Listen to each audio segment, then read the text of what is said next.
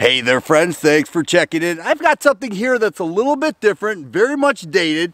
This is a Marlin Model 56 chambered in 22 long rifle. I'm out here at Ryder's Range, and as we were going through Ryder's arsenal, we found this thing, and I said I have to get this thing on video because I haven't done much with lever action, but then when I did my Marlin 1894, a lot of people liked it, and I said, hey, there's something here that people on this channel like, and so I certainly like it, and I love this. I already took a few shots hitting 50-yard plates away. That is so simple with this, and you don't even need ears on. Now, it does have a 24-inch barrel and a Redfield adjustable peep sight. And one thing I'll mention is that peep sight is very small, so if you notice it takes me a little while to get on target, that's why, because you're dealing with human error. But check out that stock. I'm going to turn it around this way. I don't want to point it at Ryder, who's standing right behind the camera. It's in perfect condition. Lever action. Check out this stroke. It's like nothing to it. Most of the time it's all the way down and up. Right here. 7-round magazine. And they are expensive. I was told by Ryder himself it costs about in the mid-40s just to get a 7-round magazine. But we're only 25 yards away here. Let's see. Uh-oh.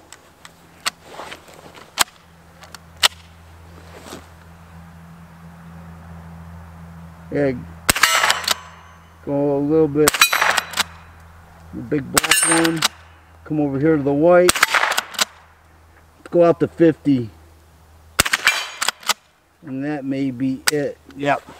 Let me go ahead and load it back up, and you can get a better look at this Marlin 56. I'm not exactly sure what happened that time. I may have short stroked it. I don't know how you can short stroke it. The stroke is so short as it is. But it's a beautiful rifle. I asked Ryder how much. He said it's not for sale. I said no. Everything's for sale. So I'm going to work on that, and hopefully well, we'll see. I have to work on it first before I say anything because he's standing right there. All right, I'm going to load it back up. We're going to take a few shots and check out this Model 56. All right, here we are 50 yards away. I'm going to start with the target on the left. 10-inch target, white with the black center.